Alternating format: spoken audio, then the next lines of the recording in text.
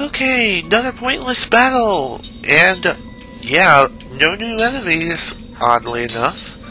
Which is kinda odd if you ask me, but at the end of the previous battle, Ming finally learned level 2 composite magic, so yay! New magic is available for us. Okay, let's see, what can I have Ming learn? Alright, how about 2 accessories? That'll work. At least it'll work for the time being. And also there is a save point on the left. Kind of like a mirror of how Cook and Mack had like a little pillar with the save point and the healing station on the right. But, hey. Okay, so there is no save point here, but there is a healing area. Just touch it, and all HP and MP will be restored. I think I've mentioned that before in my last video, but whatever, who cares? I'm mentioning it now because I can, and I love running like a freaking maniac on a one-way train to hell. What am I to talk about now? I'm not exactly sure. And we're back to Cook and Mack. Still no brown bear, and of course there's still a freaking blizzard which we have to push ourselves through. Which is stupid, but whatever. I don't know if holding the X button down actually allows you to move a little bit faster, but hey, I'm just doing it because I can. I feel like it does, but then again, it probably doesn't. Yeah, I don't think it does, so yeah, that's pretty much it. Ooh, rubble. That doesn't look good. But we'll just have to wait and see what happens.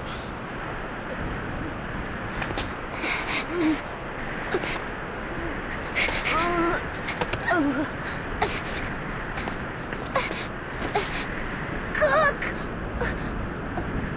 What happened to Kime and Sarah?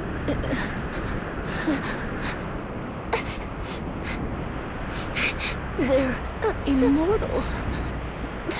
They can't die, right? That's what immortal means! Get up, Cook! We gotta keep moving! I can't move. Cook! Cook!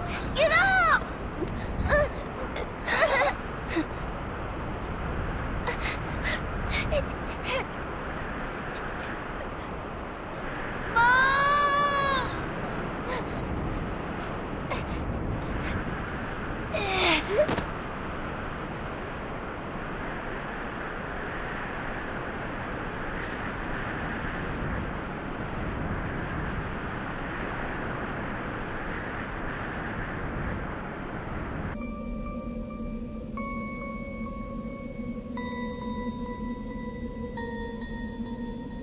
What is it?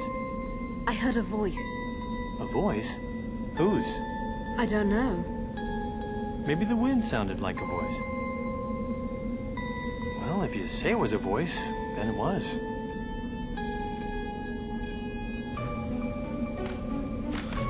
So, now the kids are down and out for the freaking count. So, yeah, in other words, yeah, things have gone to shit. Numara's here!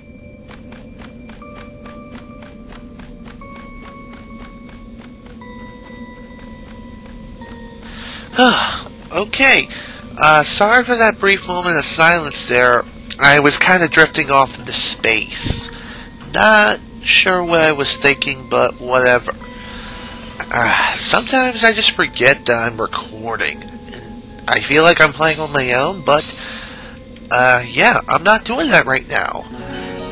Why I was thinking I was, but whatever. Things happen. Let's just move on from that, save our progress, and let us head down. And to tell the truth, I think we are coming to the point where we're going to intercept where Mack and Cook are. So, yeah, let's just pray that we'll be able to get to them in time, because, well, they look like they're dead. And that isn't good. Mack!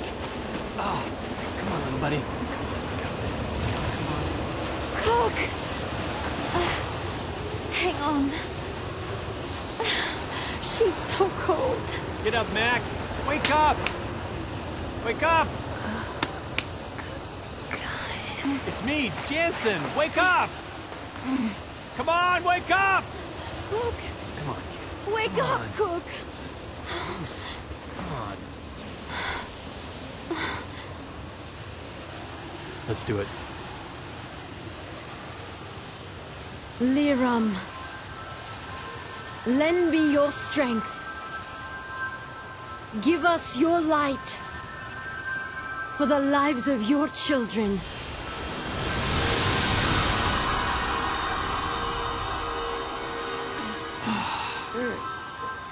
Yes. Good. Aunt Ray. Okay, good. Oh, thank goodness. Jansen. You're all right. It's okay. Thank you. It's okay. Thank you, Aunt May. All right, let's go. Jansen. There.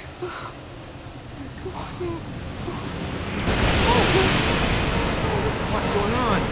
Wow! No. Oh, fine. Damn. Another leftover to deal with. Well, we were able to get to Cook and Mack in time, so yay, thank God for that. So now they automatically join our party and we begin another battle anew. I'm not sure why Jansen's on the freaking front line. Idiot. Okay, reassign formation. Jansen, get in the back now.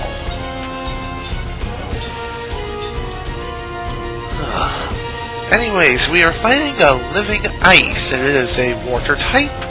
So I guess the best thing I can do is use ground, since, well, we've encountered opposites before. When I tried to use fire, it doesn't work worth a damn.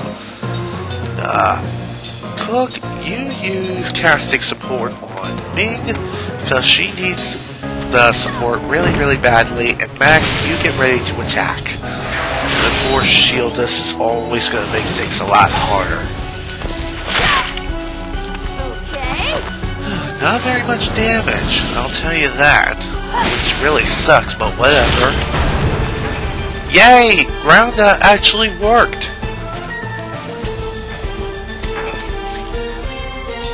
Anyways, the reason why I had Jansen in the back instead of the front, well, he's a magic user. He's supposed to be in the back. Mac is going to be the one on the front lines who's going to be defending everyone. And of course, he got his ass handed to him. But whatever. The best thing you can do is just use Grounda and just pound this living ice to the freaking ground. That is basically your strategy here. And I can't speak proper English. Why? Okay, that hurt like hell. And Mac is down. Just great. Man, we really need to recover now. I wonder if Cook is done her supporting yet. Alright, Jansen, what can I have you do right now? Let's see. Angel's Plume on Mac. And Ming, you use white magic and cast Sephora. And Cook is done, so thank God for that, so I'll have her use Zephyr. Because, well, healing is absolutely needed. Well, that hurt a lot.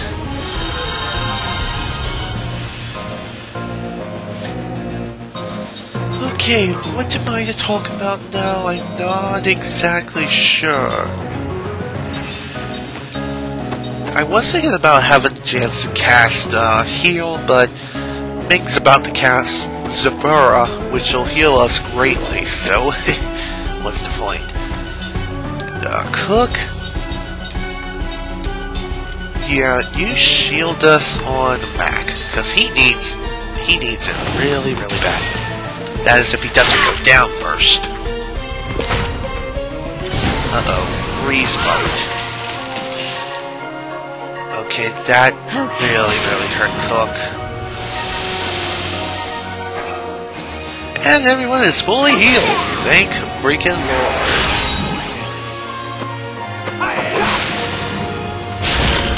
What am I to talk about now? I'm not exactly sure. Well, in my previous playthrough, I did lose to this guy on the first run, and I guess it was because the attacks just were powerful attacks throughout the entire battle, which really sucked, but whatever. Things happen.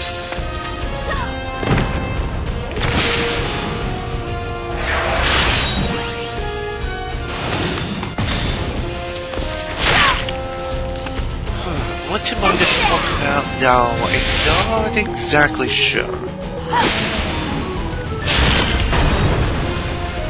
Yeah, this is basically my basic strategy. Just have my magic users cast Grounda and just have Mack pummel this living ice to the ground. And I think it would be wise to use this spell whenever this thing uses Shieldus. Oh shoot! Reflect! Reflect is an incredibly dangerous spell. The reason is because of its name. It reflects all magic-based spells. But thank God I don't have to freaking deal with that because Mack pretty much saved my ass once again. Thank you, Mack. You have not let me down yet. And let's keep it going that way. Spell counter. Very interesting. Hey, you alright?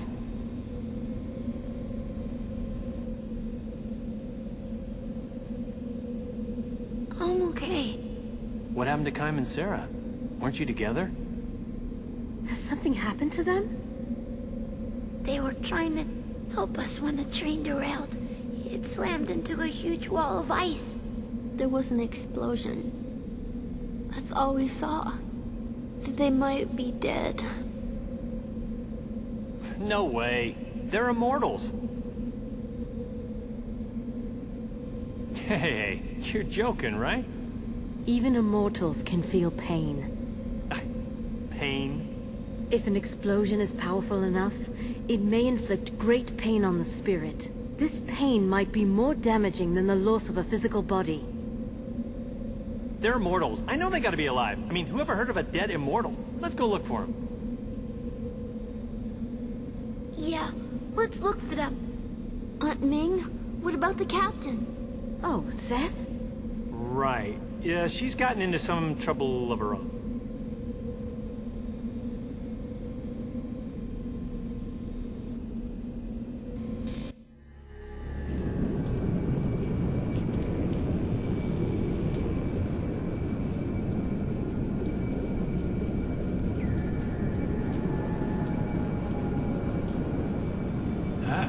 Careful.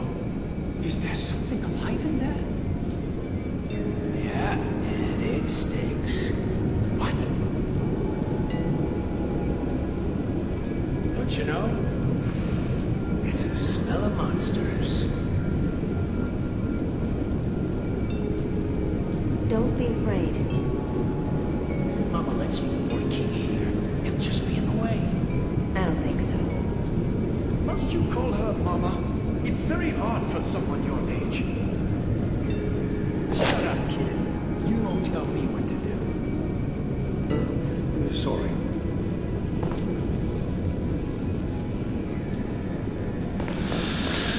Okay, so with that out of the way, we now have our final member who will actually be in our party for, well, maybe not necessarily the rest of the game, but this is our last party member. It is Zed. Zed, he can be a little awkward to use at first, but he is an incredible person, and I just love using Zed. Zed, yeah, he's just magnificent. He is like Seth, but he actually uses a rifle. And yeah, that's basically what is going on here. Yeah, Set is awesome. Enough said. He's the greatest, well, maybe not the greatest party member, and can be a little difficult to use, but if you master his timing and just master him in general, well then, you're gonna be really happy. I'll tell you that much. Let's see, pull on Magic Seal, blah blah blah. Also, Set comes with a couple of really useful skills: Auto Shield and Auto Barrier. Basically, what it is self-explanatory. You always have Shield and you always have Barrier. He also has the skill Resourceful, which increases the effects of items used. So, let's say you use the Healing Medicine, which only heals 100 HP. If Set uses it, it'll heal like maybe about 150, maybe even 200. I don't know. And also, he also has the skill Double Item, which allows him to equip 2 items at the same time, which is actually really awesome. He also has a couple of skills known as Magic Seal and Counter Seal. Magic Seal, it nullifies the effects of a spell cast by one enemy, and it only works once per battle. And Counter Seal nullifies the enemy's counterattack, and again, only works once per battle. I don't know why, but whatever. What am I to talk about now? I'm not exactly sure. I'm not gonna have Seth learn any of Seth's skills just yet, because she's still working on one of Toten's skills. And also, a little bit further down the road, Seth will actually learn some really awesome skills. And also, since Seth is in our party, he can fix certain things that are within the environment. So, let's take a listen here. What the heck? This thing's out of control. A magic engine out of control? Well, that explains all the magic energy in the area. If we put a stop to this engine, then will that weaken the monsters? Who knows? I reckon it's worth a try. At least, here goes. And the wrench of super special awesomeness has fixed the freaking magic engine. So yay, monsters are now weaker. Yeah, if you actually go to certain locations, some pieces of magic energy or magic engines may actually be messing up and are in need of repairs. All you have to do is just have Seth in your party and he'll fix them. Now, getting back to some skills that he will be learning, well, eventually if you level him up enough, he'll actually learn, I don't know, he'll learn double gold, which is self-explanatory. Sometimes you'll earn double the amount of gold that you earn per battle, and also he'll also learn double experience, I think, which again is self-explanatory. Earn double experience per battle, and that is basically how that works. But of course we won't be learning that until a little bit later. Right now we have a battle, and of course I'm going to be keeping this in just to show off Zed. And we also have some new enemies. Yay! Let's see. Magic Tower, a large snail. That's not a snail. Whatever. Magic Tower B, and an experiment number 28. I don't know why they have that thing, but who cares? And my mother is talking to someone. I hope you can't hear that, but if you can, I do apologize.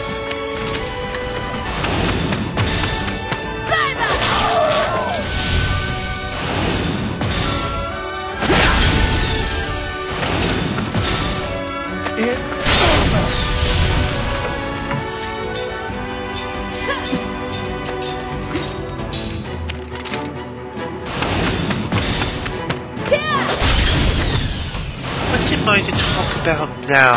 I'm not exactly sure, but I did cause the freaking experiment number 28 to have a delay within its spell casting. So, yay, thank God for that. And we shall destroy it this turn. And there we go. Critical hit for the win. Well, what did you expect?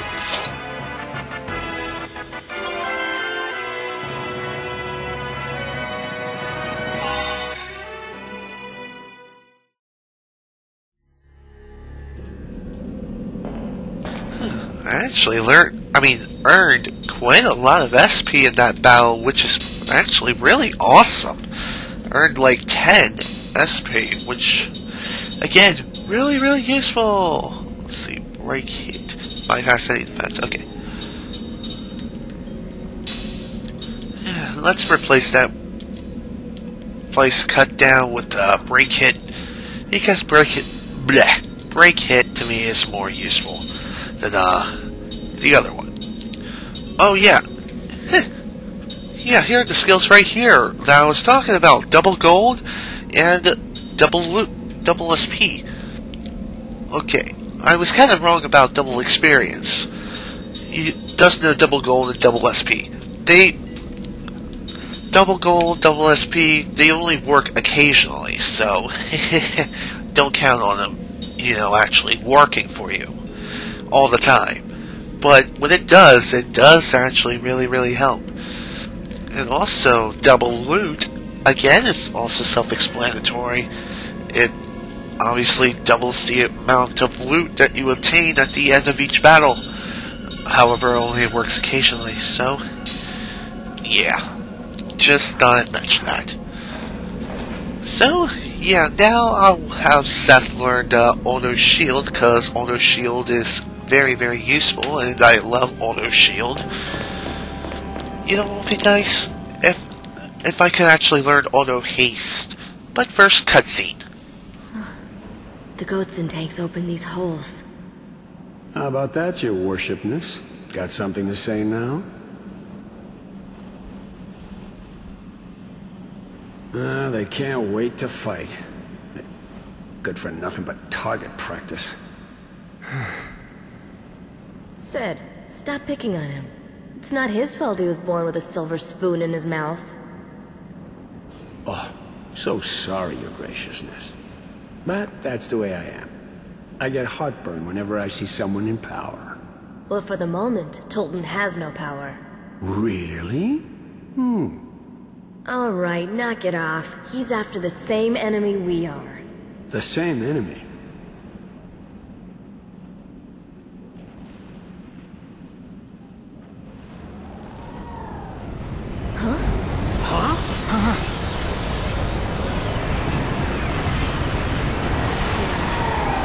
It's flying.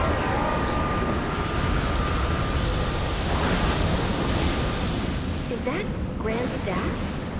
Huh? Whoa, was it meant to fly like that?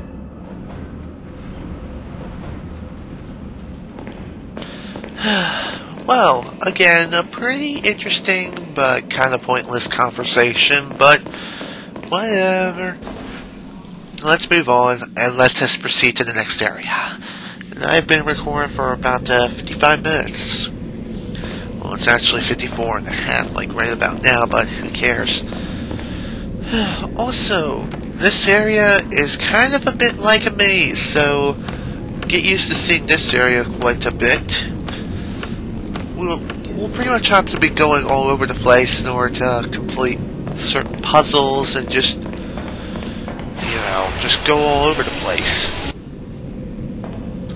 Okay, I am back. Another pointless battle for the freaking win.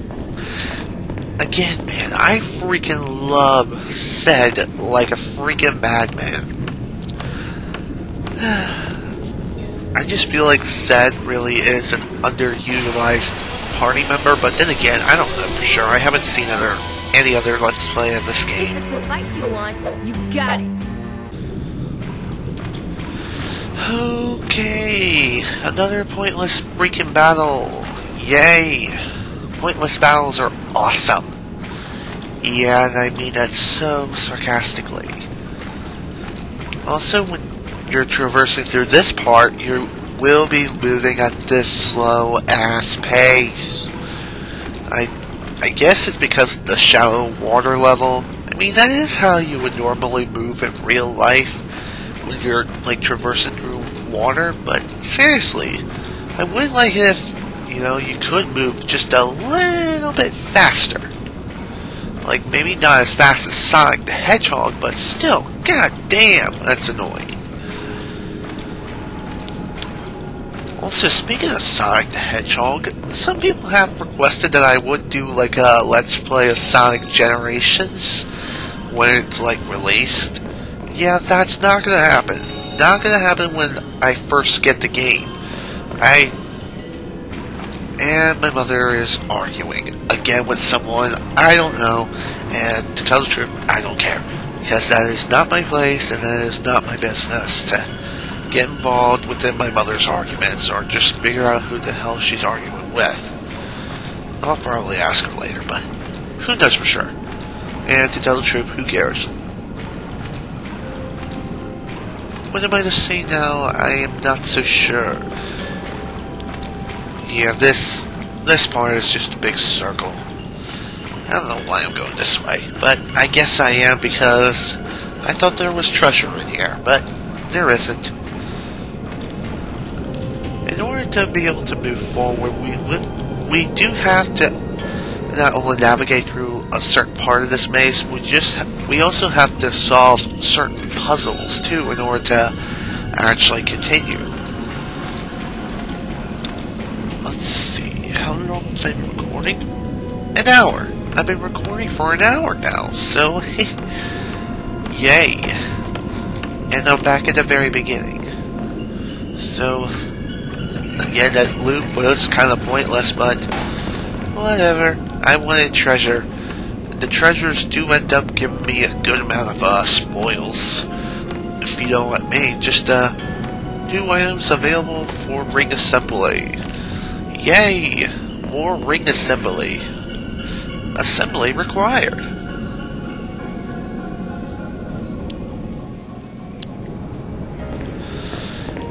Also, I'm recording this like about 2 days later after I've recorded the previous episode of Lost Odyssey, and yeah, that's basically what's going on here. Also, on the other side of this waterfall, there is a save point where we can go to heal up, and there's also a guy who we can buy items from. Yay! Finally, I can do some shopping after we go around here and figure out where the hell we're supposed to go.